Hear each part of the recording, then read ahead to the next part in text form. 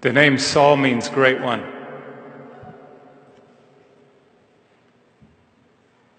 The name Paul means little one. While making this film, I learned that by changing one tiny letter, that we can become great in the eyes of God. But it requires us to be little if we wish to be great. But this is the way of the saints. This is the way of the holy. And this is the way Saul became St. Paul. Callings come when we least expect them. I remember mine vividly. I had this experience. I was 19 years old, sitting in a movie theater in my hometown of Mount Vernon, Washington. The movie had ended, and out there in the darkness, befriended only by my basketball in the adjacent seat, I had a sensation in my heart that made me think that I'm supposed to be an actor, that this is what God crafted me for, that this is what He wanted of me. Yes, my rational sense intervened. I knew nothing about acting, no agents, no managers. I can't memorize to save my life. Yet I had a conviction. I had a call. Cut to the spring of 2000.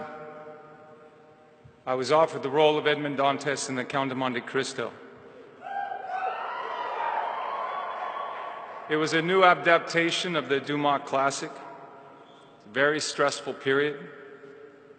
This is the first time I ever had to carry a film on my own, and here I was at what I long wanted to achieve, but I had no peace. Everything on that film was a battle. My character, Edmond Dantes, is unjustly imprisoned.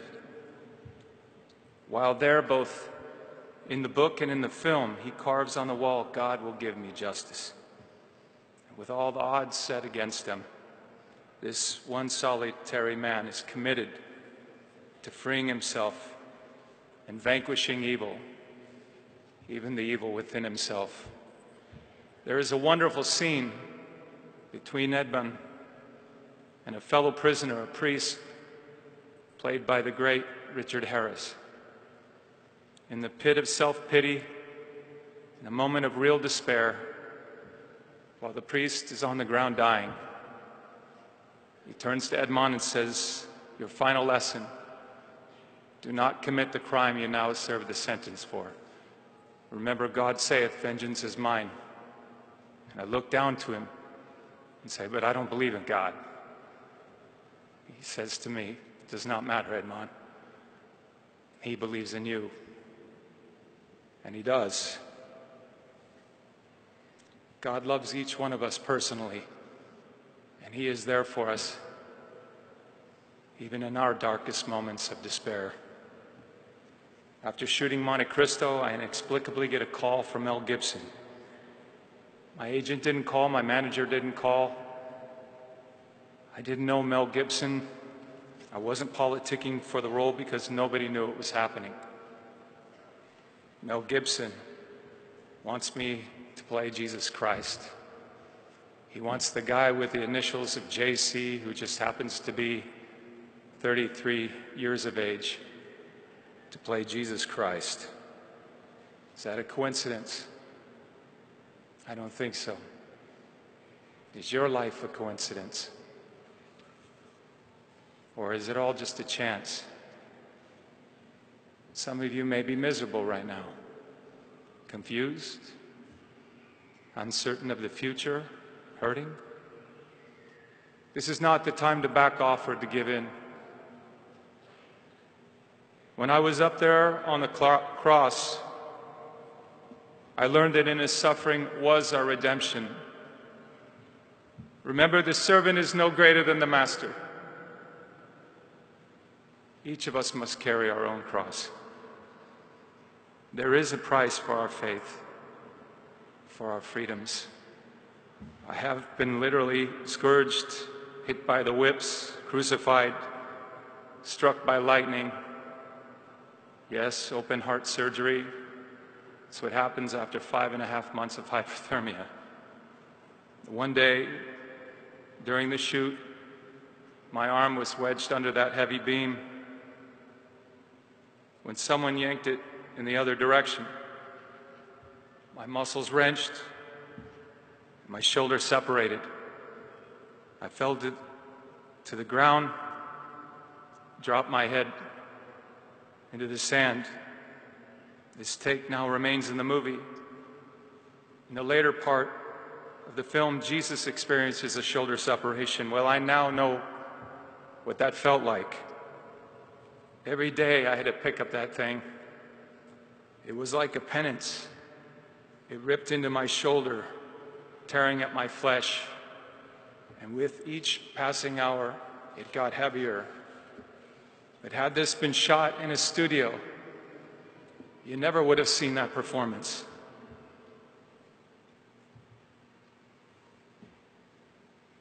The suffering made my performance, just as it makes our lives.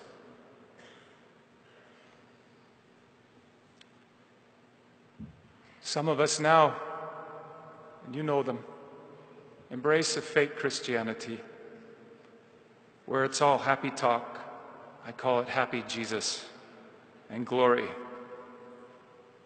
Guys, there was a lot of pain and suffering before the resurrection. Your path will be no different. So embrace your cross and race toward your goal. I want you to go out into this pagan world. I want you to have the courage to step into this pagan world and shamelessly express your faith in public. The world needs proud warriors animated by their faith.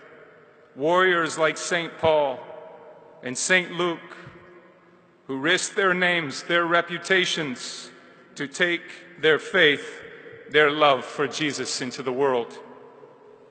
God is calling each one of us, each one of you, to do great things. But how often we fail to respond, dismissing it as some mental blurb. It is time for our generation now to accept that call, the call of God urging all of us to give ourselves entirely to Him, to see that gentle hand guiding your path.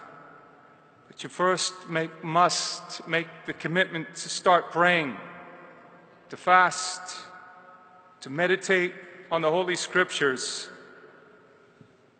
and to take the Holy Sacraments seriously. For we are a culture now in decline. A people in danger of succumbing to our excesses. Our whole world is entrenched in sin. And there in the quiets of our hearts, God is calling out to us, each one of us, to give ourselves entirely to Him. And how often we ignore Him, ignore that sweet call. The great saint of Auschwitz, Saint Maximilian Kolbe, said that indifference is the greatest sin of the 20th century. Well, my brothers and sisters, it is the greatest sin of the 21st century as well. We must shake off this indifference, this destructive tolerance of evil. But only our faith in the wisdom of Christ can save us. But it requires warriors ready to risk their reputations, their names, even our very lives, to stand for the truth. Set yourselves apart from this corrupt generation be saints. You weren't made to fit in. You were born to stand out. For in our country now, we are only too happy to go with the flow. We have enshrined the freedom now where all choices are equal no matter what the consequences are. Do you honestly think this is true freedom? Pope John Paul the Great said, "Democracy cannot be sustained without a shared commitment to certain moral truths about the human person and the human community." The basic question before a democratic society is this: how ought we to live together?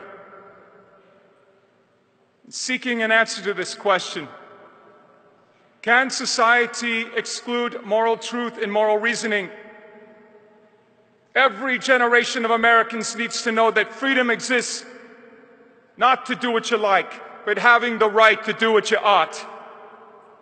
That is the freedom that I wish for you.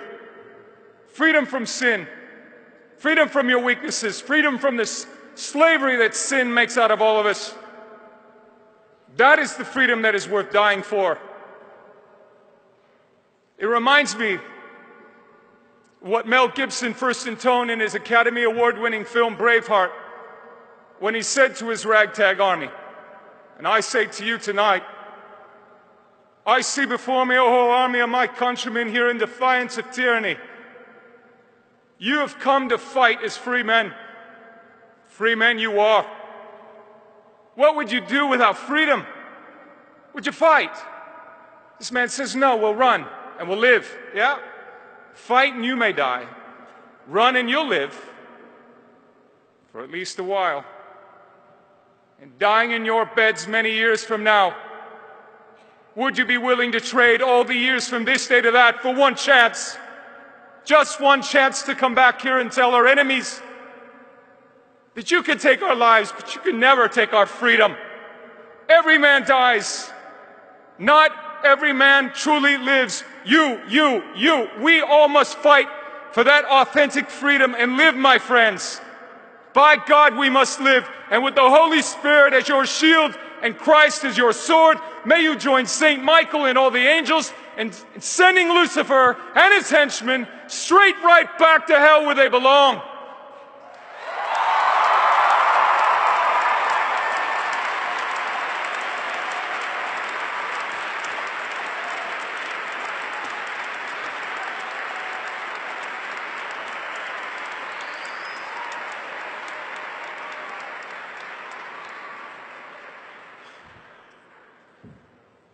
Saul means great one. What does Paul mean? Little one. So if we wish to be great in the eyes of God, what do we need to be little? What do we need to be? Sorry. Little. May God love you and keep you and guide you all the days of your life. And I don't see you here. I can't wait to see you in heaven. I love you. God bless you. Fight hard.